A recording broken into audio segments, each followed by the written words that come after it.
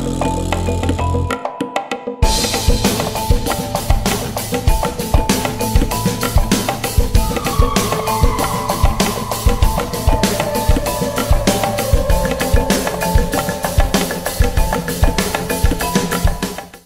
Linux fans, Rob here and welcome to Linux Quest. So today we have part 2 of a 3-part series about an office suite, WPS. Now this is the Linux version, and I just want to point out a few things and clarify a few things. There were a few comments pertaining to WPS, and it's something that I understand why. I believe there was some confusion as far as the Linux version and the commercial Windows version. So WPS has 2 teams. They have a large team working for the commercial Windows Android version, and then they have a small, I believe 9-person team for the WPS Office for Linux. And so if you'll go to wps-community.org, that page is all about the Linux development side of things, and from there you go to development, and you can then go to GitHub and you will see the repository, and I'm not logged into GitHub to go into details here, but everything's listed.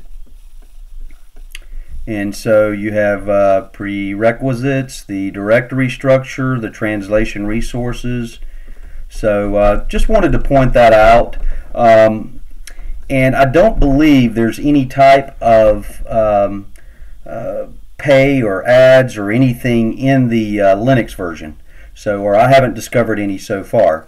Now, as I said, it's a small team compared to the Windows development team, and so because of that, well, there's 2 reasons why I donated. I donated because they are a small team, and if you simply click on donate there, you can donate via PayPal. So I like what they're doing. And so far the software, even in alpha stage, has been very stable, but I haven't used it for a tremendously long time. But anyway, so I donated because they're a small development team. I like what they're doing. And then the other reason is currently in the Linux version, they do not offer open document format.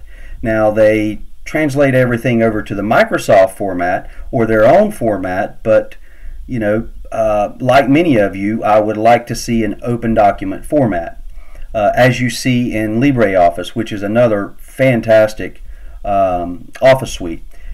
So just wanted to kind of clarify all that, get that out of the way. There was also some mention of malware and that kind of thing, and really with everything on the Linux side being open and kind of out there, my concern for malware is very small. But you have to make that decision for yourself. So with that all said, we're going to jump into the WPS version of PowerPoint, and they call that their version presentation. Now, most of you out there are going to be very familiar with PowerPoint.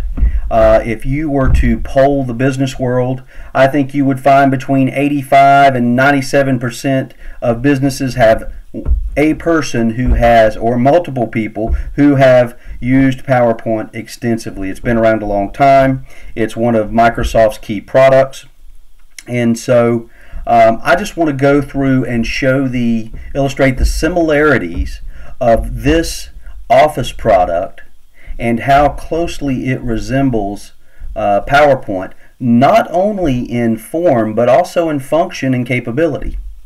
So we'll step through here. We'll go ahead and kick off. As you see, just like in their version of Word, WPS has a version called Writer. There is an extensive list of templates. Now these templates are online. Okay, so if you saw a template, and they're categorized over here on the left. So let's go into Business, and we'll choose Geography. Now, you have the option of sliding through and seeing the various templates. Some have up to 11, 12 pages, so some are fairly large. But if this is a template you decide you wanted, you could go ahead and download that template, and you see the download progress here, and bam, we are presented with that template. Now it is resident on our system. So we're going to go ahead and launch into some things here, and the goal is my goal is not to create a lovely PowerPoint that I'm wanting to share with the world. My goal is simply to illustrate that the WPS team has done something I think really smart, in that they've taken the Microsoft ribbon design and implemented that into their Office product. Now, it is so similar that even though I haven't used their version of PowerPoint more than a few times, I immediately know where to go because of my use of PowerPoint over the years. And so that muscle memory has been extremely helpful here, and the functions that I have found as I've explored this are also just uncannily similar to what you'll find in PowerPoint. And that is key, and I think it's important to stress, because if you are a new user to Linux and you're like myself, you like your Office software to be resident on your system, not in the cloud. And believe me, I've tried just about every cloud version of Office software out there, and some of it does an okay job, but again, I like to have this resident. Then this is something I want you to be aware of, to know about, and you can try it. It's free. So versus hundreds of dollars. So let's go in and get to work here on this lovely PowerPoint. We're going to go in. We've got a text box here, so we're going to do a couple things just to illustrate all the similarities. I'm going to right click on this text box, and we're going to go ahead and give this a shape fill. And if you'll notice, that drop down there looks very similar to what you would see in PowerPoint, down to gradient or texture, okay, patterns. So for the sake of this PowerPoint, we're going to go in and give it a just kind of a gray background, and we'll go ahead and give it a shape outline, and again just eerily similar. We'll give it an outline, but that line is not heavy enough. So as you see, and again, very familiar, we'll give that a 3-point line. Now this is PowerPoint. This is not a Word doc that we're creating, so let's go in and add an action. Well, excuse me. You could add an action from a custom animation. You could add action, no problem. I just wanted to point out custom animation. So we're going to go down and choose, after right-clicking on the text box, we're going to choose custom animation. And immediately you have a window that pops open from the right. You could minimize that. And now we could go in and add an effect. So let's add an entrance. We'll have a fly in. And once the effect has applied, then you have some options that pop up here. So that was from the bottom, and I'm going to have that fly in from the left. Alright, and once that's completed, then you have an option where you can go in and change the speed of that, and we'll change that to fast.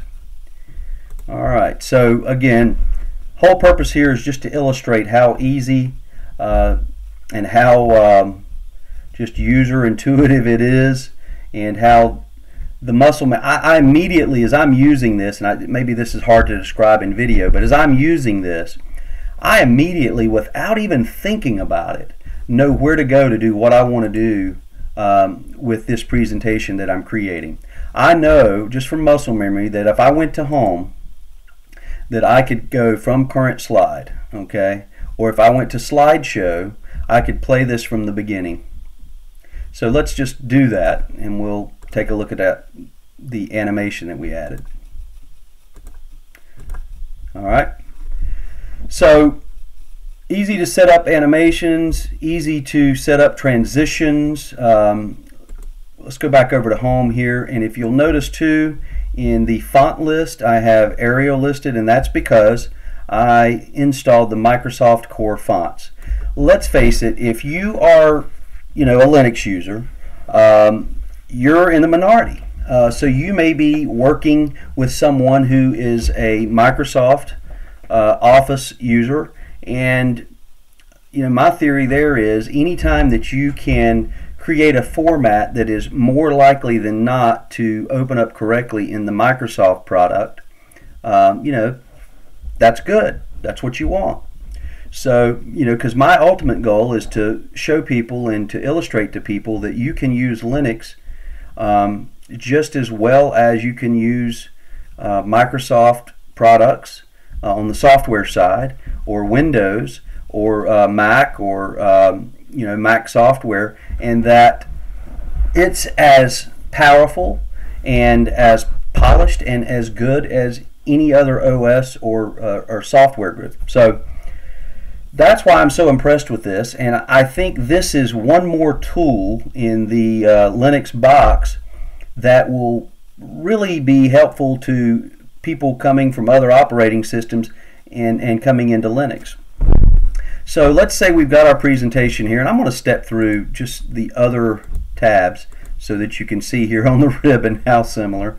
So if we go to insert, we could insert a photo, shapes, a table, text box.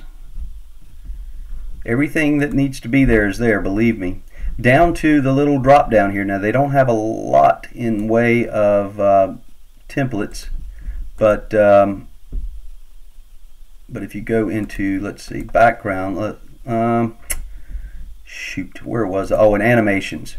So if you go over to animations, you could preview from there, add a custom animation, transition effects. But look here, very extensive. Fade and dissolve, lots of choices for wipe, push and cover, stripe and cross, and random, and then with the ability to go in and create your custom animations. So then we'll go to slideshow, and so here you could play the slideshow from the beginning, from the current slide, set up the show, rehearse your timings. So we see here with the timer started, add speaker notes, so on and so forth. Now I'm going to go ahead and minimize this window here because I want to point out here again the function is just, it's identical to PowerPoint. You right click on that slide, and let's say instead of a brand new slide I just want to duplicate the slide, so it's that easy. And I knew it was going to be there. I mean, this is not something that I pre-planned. These aren't notes or anything that I'm going off of as I go through this. I just knew that that was going to be there. Let's go back over into design, and so if we wanted to change our background, all right, we could go in and change the feel of that background. Here they have a photo. We could change the transparency, color schemes. We could go in and change that completely. So I'm just very, very impressed with what they've done. And oh, I'll point that out too. So if you'll notice, once I click on a text box, you get additional tabs. So you get drawing tools and text tools, and those automatically pop up. There's something else I want to throw out to you as well here. Notice when I highlight text, I immediately get a pop-up with options. So they've added that, so they know, so the software knows, okay, you have selected text for a reason, and it's smart enough to know, all right, here's your edit functions for text, and it's popped that up right where you're working so that you don't have to go to the top for anything. So very impressive. So what I would say is, well, let me back up. One other thing we need to cover. It's like Paul Harvey. Now you have the rest of the story. So a big part of this is, and you'll remember in the beginning I said that they do not have open document format support, and that is the case here. But what they do offer, and what they're claiming, is they have the best Microsoft compatibility of any other software. Now that's their claim, that's not my claim, and I'm not going to take the time to try to prove or disprove that, but I do want to show you that as you go in your options for saving, you can go into Save As, and you will see PowerPoint, Microsoft PowerPoint 97 2000 XP. So that could be a presentation template, or a show. And then they jump up to 2007 2010. So you're covered all the way up to 2010. And the largest majority of Office users right now are in that 07 to 2010, probably 2010 versions. Now you could also save as a JPEG, PNG, TIFF file, device independent bitmap, and then you have WPS with their own format. So really and truly, if they had open document format here, you know, that would just, to me, put this over the top, but they don't, unfortunately. So again, I would say, hey, if you try this, you like it, and it's you know, it's something you feel led to do, then donate, and you know, maybe they can add to the Linux team, and we'll see that in the future. So again, save as, you would, you know, title it just like you would with saving any other piece of software. And we'll go back in here again, file package. So you can package this into a folder, and you can package this into a zip file for you know, emailing to someone. All the options are here that you need. Print preview. Let's go into options and take a look here. So you can change startup task window, recently used, print settings, spell check, and with spell check you can add custom dictionaries, and they have, I believe, every language. I actually found, I was running my Arch-based system, and I found WPS Office in the Arch user repository. And not only was the Office suite in the Arch user repository, but all of the language packs were in the Arch user repository, as well as a few add-ons. I don't recall what they are, but at any rate, if you're running Arch and you have the AUR enabled, then you'll be able to pull this up and install it that way. So I was happy to see that. If you have any questions about this, feel free to send me a message, you know, there on YouTube or on Google+, and I appreciate you folks watching, and I hope you're as excited to see this kind of thing coming to Linux as I am. And anyway, we'll be doing part 3, which will be Excel, or their version of Excel, and let's see what they call that actually. So that is called Spreadsheets.